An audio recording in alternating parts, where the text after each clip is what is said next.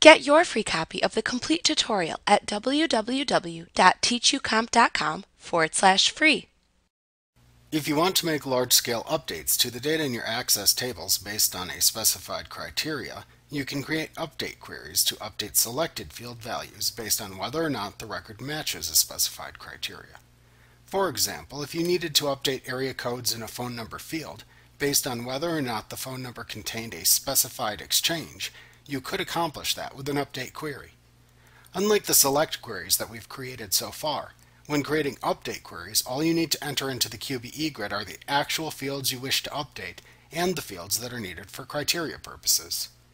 If you do not want to update all of the records in the selected table when you run an update query, then you must specify criteria by which to update the records. That way, when you run the update query, you will apply the specified updates to only those selected records that match the given criteria.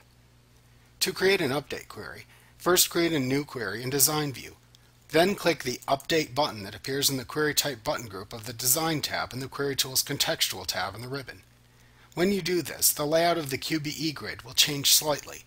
You will now see a new row appear in the QBE grid named Update To.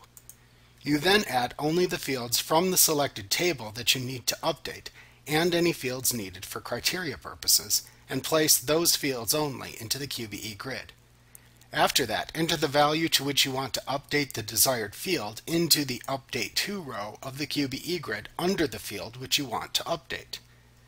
Next, apply the criteria by which you want to select the records to be updated into the other field or fields as needed.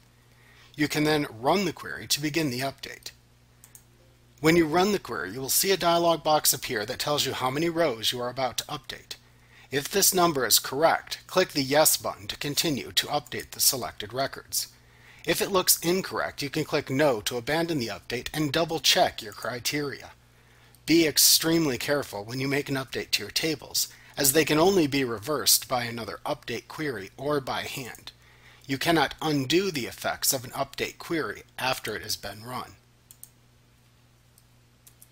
Like what you see? Pick up your free copy of the complete tutorial at www.teachucomp.com/free.